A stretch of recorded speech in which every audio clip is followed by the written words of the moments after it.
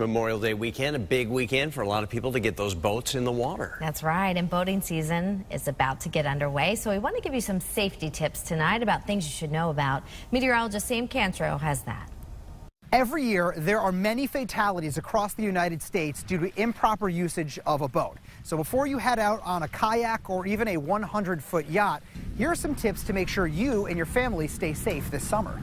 First off, before you even step foot on a boat, know the laws. And rule number 1, life jackets. The law is that everybody on board a boat has to be assigned a life jacket. If you're 12 years of age or under, the life jacket has to be worn anytime the boat's underway. Now, before you step foot on a boat, keep in mind the importance of preparing. And it all starts with the weather. The weather's a big factor in boating because when you're out in the middle of the Sound, there's no place to go. In living somewhere like New England, our weather can really change in an instant. With that being said, according to Lieutenant Jeremy Smith of the Stratford Fire Department, the biggest issue boaters face is a lack of knowledge of the boat they're on.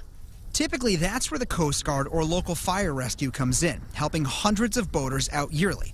And finally, have a good time, but keep in mind you can be arrested if you control the boat drunk.